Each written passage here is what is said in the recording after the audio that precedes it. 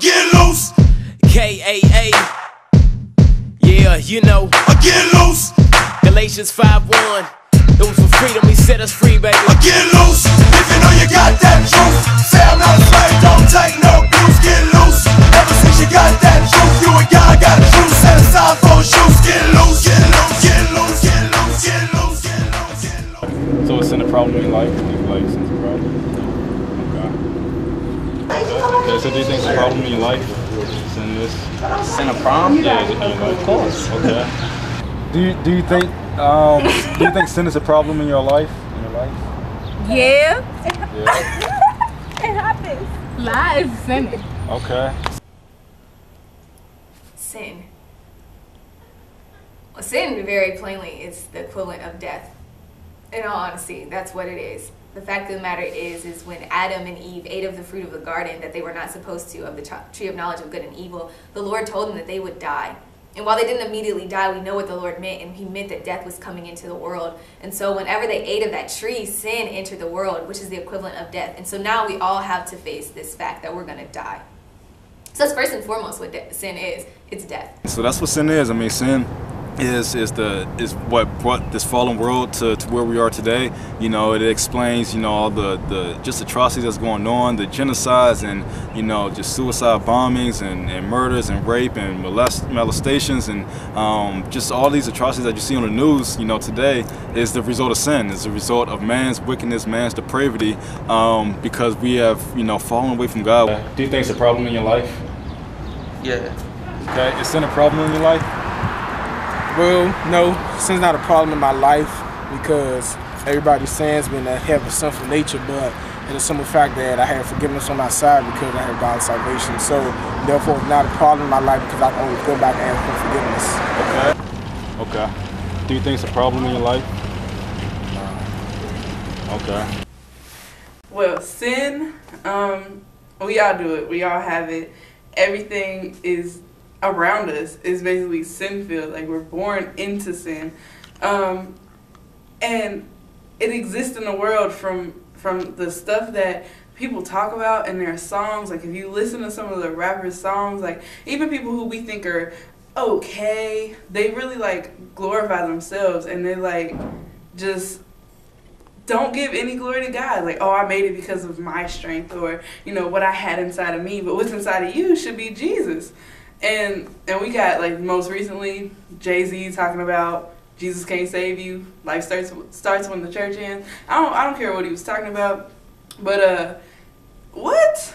Are you serious? Like, stuff like that, like, just shows that we are sinful people. All right, so do you think it's a problem in your life? Sin? Yeah. Okay. Okay, is it a problem in your life? Okay. Is it a problem in your life? A problem in my life? Yeah. Right about now, I said yes and no. I'm trying to defeat something. I'm trying to earn something at the same time. Yeah. So it's a struggle. Okay. Okay. People having sex outside of marriage, the only sin that you like physically give something of yourself to another person. And like, people are having sex, don't really care. It's just so much stuff that you can see. Murders, lying. People lie just because. Like, I know people who are really good at lying and they'll just do it like that. And there's really no purpose. So, it's just all around, and it doesn't really stop. And what happens is the more sin you get involved, let's say the more clubbing, the more women, the more everything that you get in that's not of God blinds you from God. Do you think sin has any result of the way the world is today? Like, do you think there are any effects of sin that you can like visibly see? What is your definition of sin? Sin, I guess, well, pretty much, well, I guess your definition of sin, like, evidence. I want to hear from your mouth. I'll explain after. What's your, like, based on what you do sin, do you see any evidence of the way that sin has affected this world? I mean, sin is all over the world. It's not necessarily, it is a sin, but how far would you take it? How far would you let your sin get you into your life? How far would you let your sin get into your life? Okay. And do you think that sin has any effect on the world today? Like just looking around, do you think? Yeah. Yeah. Oh, the other side. Yeah, definitely. Wars and everything else. But then there's physical manifestations of sin. Even now, like even as we're alive, like we look at the epidemics that are going on, we look at rapes and we look at AIDS, we look at murders, we look at all these things, but it goes even further than that. We can't just look upon the outside and think like, wow, that's a lot of sin. Wow, people are in Darfur doing genocide, that's a lot of sin. Oh, human trafficking is going on, that's a lot of sin. But sin creeps into like the crevices of our mind. And if any of us struggle with any thoughts that are not even of the Lord, with any form of lust, any form of just hatred, any form of fear, anything that is not of the Lord. So we have to realize that the physical manifestation of sin is not always actually tangible and visible to us to see, but it truly is like something that can take place within our mind. Okay, so do you think sin has any effect on the world today? All the violence. Yeah. All types of right. Killing, stealing. Yes, around people's lives. diseases and all types of things. Gay. Okay. Does sin have any effect on the world today? Like, do you see any effect that sin is Big present? effects. Sin is present in everybody because they have a sinful nature, because the Adam started with Adam and Eve. So everybody in the world has sin and does sinful things, but the thing that they don't understand that if everybody had God in their life, then of course you would see sin still, but you would see less of it and it wouldn't be such a problem because everybody would have forgiveness. So do you think sin has any effect on the world today?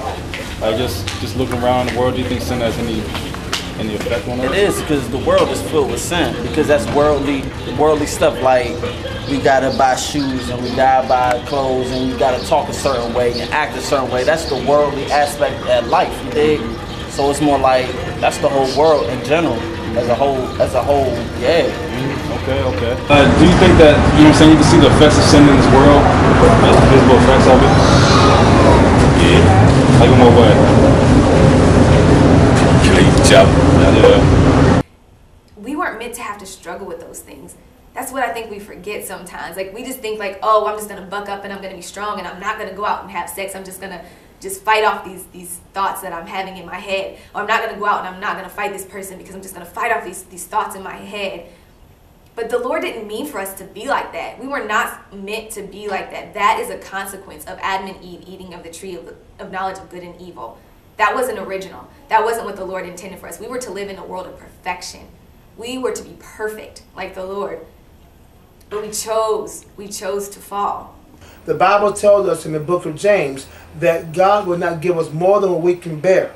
But when we are tested and tempted, tried, we go through, he says he will provide a way for us to stand up under it, or in other translations, to escape it.